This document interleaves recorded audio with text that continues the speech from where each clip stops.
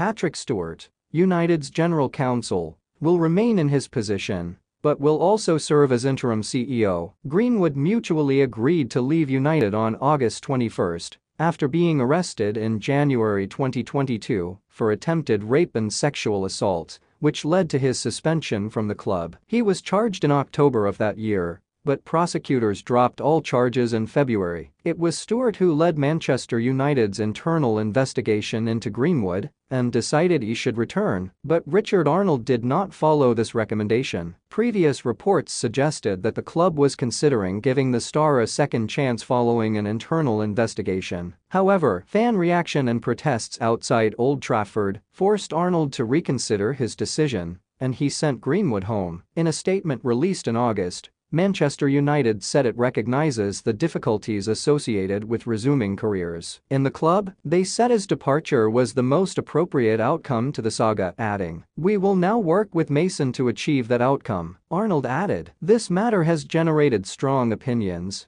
and it is my responsibility to minimize any factors that disrupt the unity we strive for within the club." The controversial striker, 21, signed a surprise season-long loan deal with La Liga side Getafe on transfer deadline day to end an 18-month exile. There is no indication that Patrick Stewart will bring Greenwood back. Arnold has been United's chief executive since replacing Ed Woodward in February 2022. He joined United in 2007 and moved into football, initially taking on the role of group commercial director. This comes as Ineos Sports Sir Jim Ratcliffe prepares to confirm his acquisition of a 25% stake in the club. Joel Glazer, executive co-chairman, said in a statement, "I would like to thank Richard for his outstanding service to Manchester United over the last 16 years and wish him all the best in his future endeavors. We are fortunate to benefit from Patrick Stewart's extensive knowledge and experience to ensure interim stability and continuity as we begin the search for a new permanent CEO." Alright guys, thanks for watching. Please subscribe for the latest Manchester United news updates.